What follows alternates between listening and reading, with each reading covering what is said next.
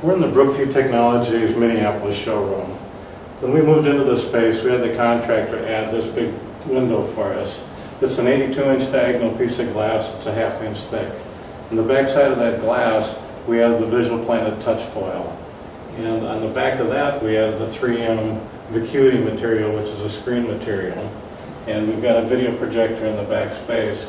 Basically, that touchfoil gives us the capability to turn this big piece of glass into a touch screen. It lets us show different people different ways to use the product. You know, a lot of people use it for directory systems.